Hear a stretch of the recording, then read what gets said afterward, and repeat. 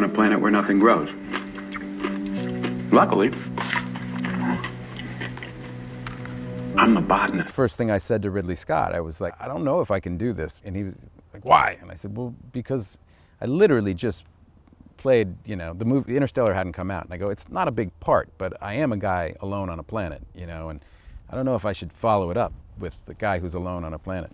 Ridley, nobody gives a shit about that. And I was like, yeah, I'm so glad he said that to me, because I took the leap, and I'm really glad I did, obviously. I'm entering this log for the record, in case I don't make it. And I'm alive, obviously, but I'm guessing that's gonna come as a surprise to my crewmates. Surprise!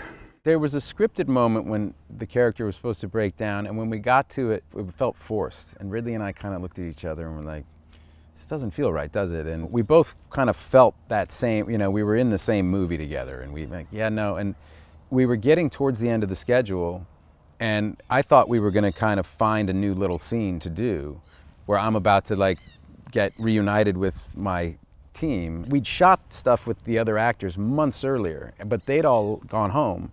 And Ridley and I had made all those scenes just together, where it was just me on camera. And so suddenly I heard in my helmet, as the gimbal starts to shudder as if this thing is going to take off, and the light effects start to happen, and you really feel like, you know, you're about to kind of take off. And suddenly I heard the voices of all of these actors who were my buddies, you know, and it dawned on me, you know, thinking through the kind of the filter of this character, like he hadn't heard a voice in a year, and that these people had made this sacrifice to come back for him. About 2 minutes, Watney. How you doing down there? I'm good. I'm anxious to get up to you. Thanks for coming back for me. Well, we're on it. Remember, you'll be pulling some serious G, so it's okay to pass out. You're in Martinez's hands now. Well, tell that asshole no barrel rolls. Copy that, Mav. Capcom, go. Remote command. Go.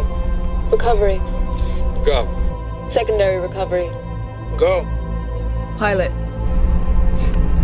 Go. They came all the way back.